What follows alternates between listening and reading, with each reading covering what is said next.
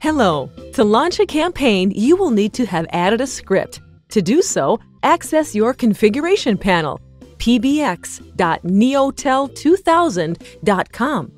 In the dark column on the left, click on Launcher. In this case, click on the Scripts tab. From this panel, you can add, edit, and delete the scripts. To add a script, click on this Add button. You must name your script. This will help you as a title to identify the different scripts you may have added. Then, click on the Save button. To add the text of the script, simply click on the name you have chosen, and this tab will open. In the central box, write or paste the text of your script. You don't need to select a campaign right now. Just follow the sequence of our videos to launch a campaign.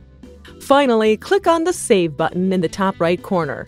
If you have already configured your agent group or groups, you must configure the extensions you have contracted before launching a campaign. Thank you very much for trusting Neotel.